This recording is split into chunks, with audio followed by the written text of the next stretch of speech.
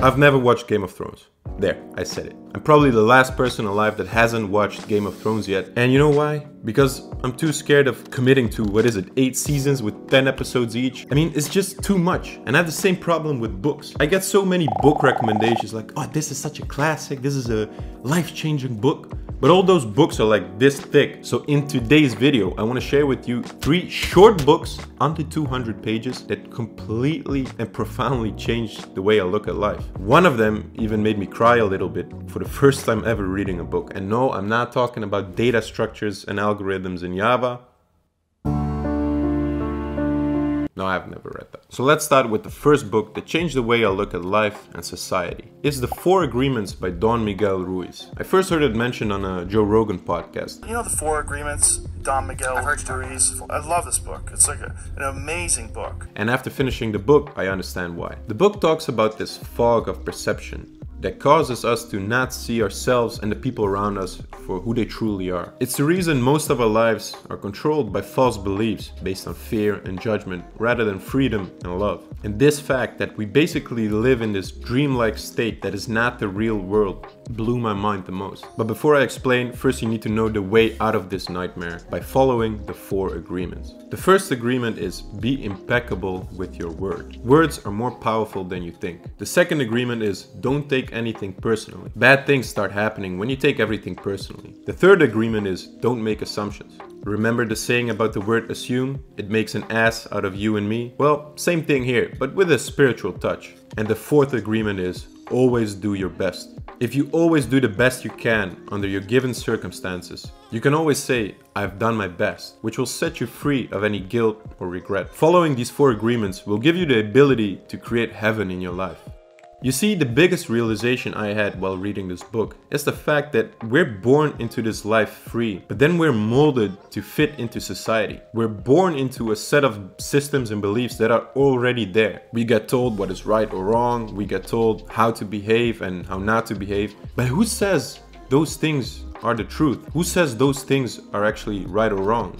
Who says trying to fit in society is a good thing? If society is so good, then why do we still have so much violence, criminals, wars? How about instead of trying to fit in society so hard, to follow these arbitrary rules, we try to become a better version of ourselves? We focus on enjoying life more, loving ourselves and loving other people around us by being impeccable with our word, not taking things personally, not assuming anything, and always doing the best we can. The 4 Agreements. Next up is a true classic. A popular book you've probably heard before in the self-development, psychology, or philosophy domain. I'm talking about Man's Search for Meaning by Viktor Frankl. The book is split up into 2 parts, where in the first half we follow Viktor, who's a German psychiatrist that gets captured by the Nazis in World War II and survives the horrible atrocities taking place in German concentration camps. He observed how prisoners that lost all meaning in life were usually the ones to not survive for very long. They would usually commit suicide or succumb to their health issues. And on the other hand, the prisoners that did have a meaning in life, that could focus on future goals or could imagine a life outside of the camps, life going back to normal, were usually the ones that could survive far longer, and some of them even made it out alive, like Viktor. Choosing to focus on meaning in life, future goals and hope, despite of being in such a nightmare, brought the mental strength and the capacity to survive. Losing meaning, on the other hand, would mean death. The second half of the book focuses on logotherapy. Logotherapy was developed by Viktor Frankl himself. Logotherapy is based on the premise that the primary motivational force of an individual is to find meaning in life. So this book taught me 2 lessons that changed the way I look at life. And the first one being that no matter your circumstances, no matter how hard and difficult life might seem right now, you always have the control over your reaction to any event. Meaning you have the freedom to react however you want to any event, and nobody can take that freedom away.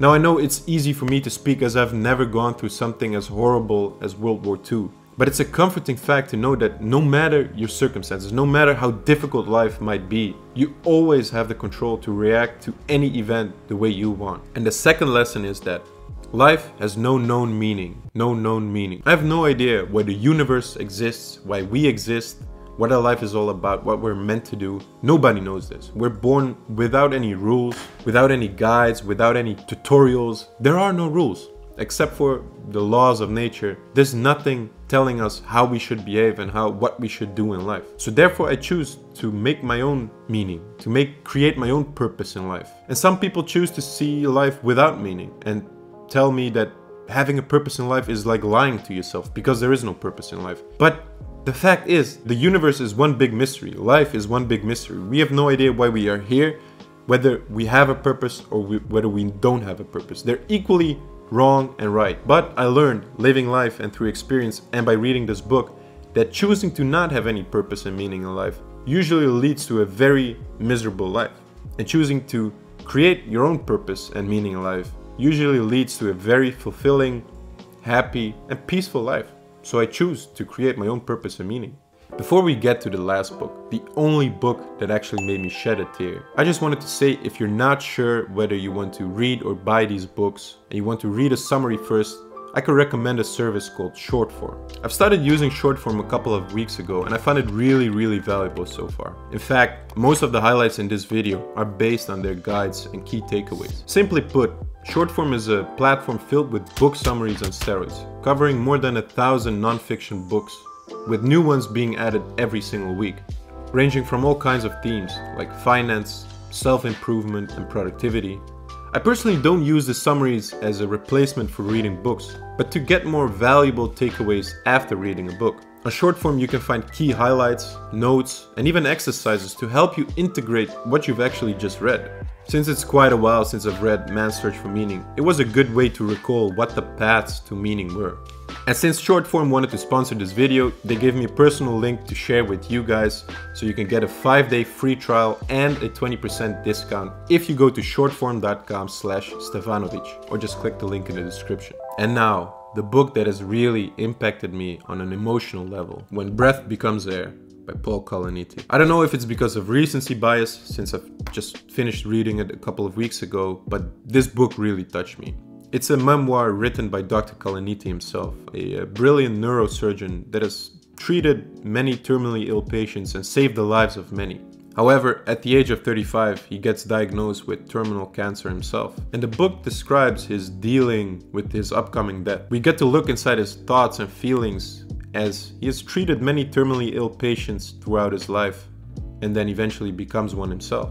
And even though you can't compare the suffering of just one man with the suffering of millions described in Man's Search for Meaning, this book still makes it much more relatable. It's just one human who's unfortunate enough to get a horrible disease that basically anyone could get at any time in his life. And that's what this book has managed to do for me. It made me think about life and death, and it reminded me of the fact that your life can change completely in just a matter of seconds. His life turned upside down when he got diagnosed, and the same thing can happen to anyone reading this book. Even though the sadness of this book is compensated with quite some humor, it still left me with a strange, heavy-hearted feeling, yet positive feeling. On the one hand, I felt so sorry for Paul, as he truly seemed like a wonderful human being that just didn't deserve this fate. But I was also really thankful for him writing this book, as it made me more grateful and appreciative of my own life. The days after the book, I really experienced this kind of afterglow where I loved my friends and family and just appreciated the fact that they love me back, that I'm still young, fit,